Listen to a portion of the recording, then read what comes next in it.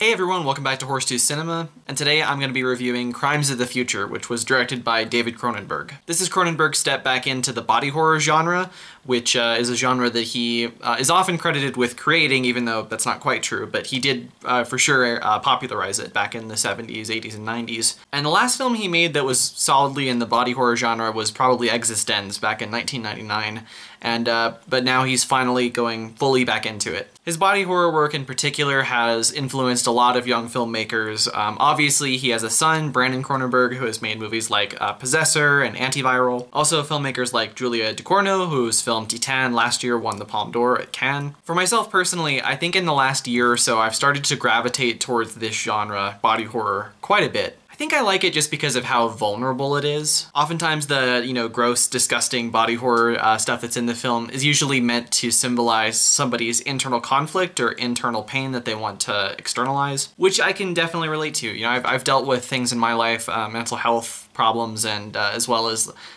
issues related to hypochondria, which is a kind of body horror in itself. And a lot of that really just has to do with lack of control, which is definitely a theme of a lot of Cronenberg's work. So in that way, Cronenberg has become a very important filmmaker to me, and Videodrome is probably my favorite of his, but I still need to explore the rest of his work. I've only seen like maybe 5 or 6 films that he's done. So naturally, when I heard about Crimes of the Future, I was pretty psyched to hear it was coming out. The trailer looked pretty crazy, which is standard fare for Cronenberg, but when I actually finally saw the film, I was really taken with how like melancholic and self-reflective it was, which I'll get into, but yeah, right off the bat, I really liked this movie. So the plot is that in the near future, humanity has begun to adapt to a synthetic environment in which people can hardly feel pain. Saul Tenser, played by Viggo Mortensen, and his partner, played by Léa Seydoux, are performance artists who create and surgically extract new organs in public operating theaters. Meanwhile, a mysterious group wants to use Saul's notoriety to shed light on what could be the next phase of human evolution. Right off the bat, I think this is some of the best world building that's been done in any film this year. Cronenberg is of course a big sci-fi fan, as can be seen in a lot of his work, and of course this film I think would fit into the sci-fi genre. He's also, I think, written some sci-fi work himself, and also I believe he wrote a bunch of drafts for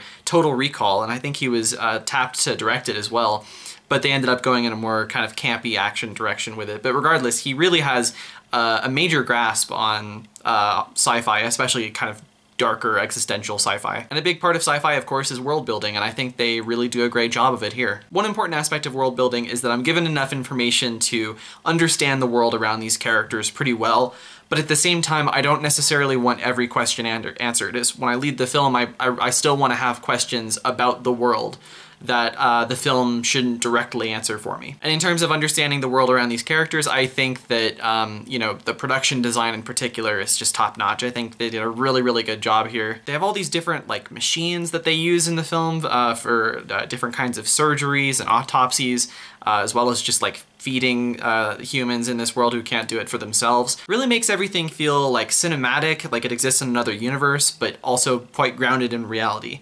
Everything's very practical. So yeah, I should understand the the world around these characters, but again, I should still have questions about the world itself that maybe the film doesn't answer. And I think that is the case here. So for example, to what extent did climate change play a part in creating this synthetic environment? Is our blending of sex and pain that we often see in this day and age, is that going to affect our evolution one day? And in the future where surgery and these body alterations are so common, is it something that the average person can afford, or is this only a thing that the wealthy are experiencing? These are all questions that the film doesn't answer, but I don't think it's necessarily supposed to. It just gets your mind thinking about it, as good world building should. But another part of world building that's so essential is that you understand what makes the characters tick. And I think Cronenberg did a really good job with casting in this movie, because the performances by pretty much everybody are just great. Léa Seydoux, who's one of the leads, is of course fantastic as usual, but the two that really stood out to me were Viggo Mortensen and Kristen Stewart. Viggo Mortensen has always been an actor that I love. Actually, one of my favorite performances of his is in a movie that I don't really like,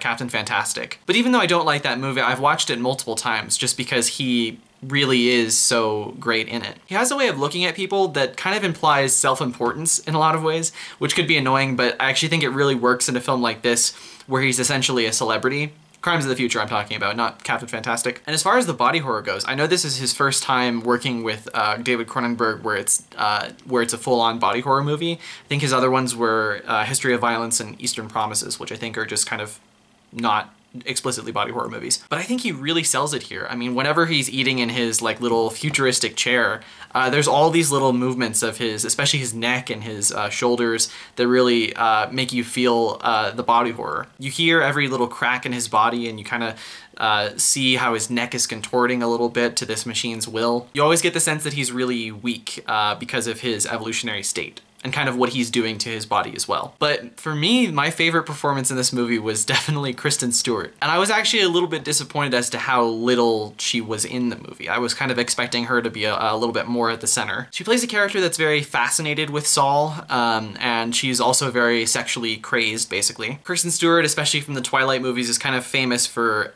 just portraying angst really well. But, and I think oftentimes that's used as like a criticism of her, but I actually think that oftentimes she can use that as a real strength. And I think that's, this is certainly an example of that. You know it is. Surgery is the new sex. She uses that angst that she's famous for to show this really fucked up sense of sexual frustration that must come from her lack of ability to feel pain, really, like a lot of these characters must be feeling. And another aspect of this film that I wanted to touch on, outside of the world building and the performances, is just how self-reflective and like melancholic I think this film is. Cronenberg said in a recent interview that with this film he's very vulnerable, and he's kind of offering up his insides in the same way that Saul is offering up his insides whenever he does one of his surgery performances. I think that sort of says that he's starting to reflect on the impact of his career. Characters in the film talk about this quite a bit, actually. So at one point there's a scene where somebody asks Saul how something so grotesque like the surgery can be considered art, and how somebody's insides can be considered art. And I think that's something Cronenberg has tried to prove, and has proved over and over again with his career, is that very grotesque things can have much more meaning beyond just the simple grotesqueness of the whole thing. Videodrome, for example, being a good example of how, it's yes, of course there's this gory violence and body horror and everything, but it all is a metaphor for how for our relationship with entertainment, especially violent entertainment. He's known, of course, for, yes, very visceral body horror, but the body horror itself is always representative of something else, whether it's a human relationship, some kind of character interaction, our relationship with the world around us, or just our inner demons. Crimes of the Future is more about the relationship that we have with the world around us, which I think Saul, the main character, is trying to figure out. Characters start to bring up to him that what he's doing to his body might be not exactly natural, and might be interfering with his natural process of evolution. Which you start to wonder, does he think that himself? Which I think might be Cronenberg kind of reflecting on his art that he's created in the past, and the extent to which it might have been self-destructive on his life. Which, especially as, at the older age that Cronenberg is a really kind of thought-provoking idea. While I really like this movie, I do think it fell a little bit short of some of Cronenberg's best work. It's not quite the level of Videodrome or The Fly or Dead Ringers or anything like that. While I think a lot of the ideas that it expresses about human evolution are really interesting, I'm not sure that they coalesce into one kind of straightforward message. It's touching on a lot, and not all of it feels like it fully comes together, especially this subplot relating to a group of people that want to use Saul to expose their point of view about human evolution. Not sure that plot device really fully worked in terms of tying it into the overall effect of the movie. Also, the conflict in the film isn't always especially clear until towards the end of the movie, where there starts to be real conflict between factions that have differing views about evolution. But for a lot of the earlier sections of the movie, I found myself thinking, okay, a lot of the ideas that it's expressing here are very interesting, and I'm sure I'll be thinking about them for a while. They're well expressed, but where's the actual conflict? And I think that it's not really clear where that's coming from until towards the end of the movie. I can understand somebody seeing this movie, and especially through the beginning of it, or maybe even after they see the film, just kind of thinking that it's a lot of world building and there isn't much conflict going on. Even though I do think they kind of get better at that aspect of it, kind of towards the end of the movie. So overall, Crimes of the Future gave me, that fleshy, visceral body horror that I've come to love Cronenberg's work for. It was also really melancholic and self-reflective, even though it doesn't exactly coalesce together as well as some of Cronenberg's best movies. But I really enjoyed it. I really did. I'm gonna give it 4 stars just because I think, it's a $35 million movie made by one of the masters of cinema. that you really just don't see a lot of today. And I'm pretty sure this is bombing at the box office. I'm not surprised. So if you're a horror fan, especially if you're a fan of Cronenberg, if you're just a fan of movies, I would really just suggest checking this out because it's a rarity. Anyway, that's my review for Crimes of the Future. Thank you guys so much for watching. If you like this video, you can like it down below and subscribe to the channel. I've got more content coming out soon, and I'll see you guys in the next one. See ya.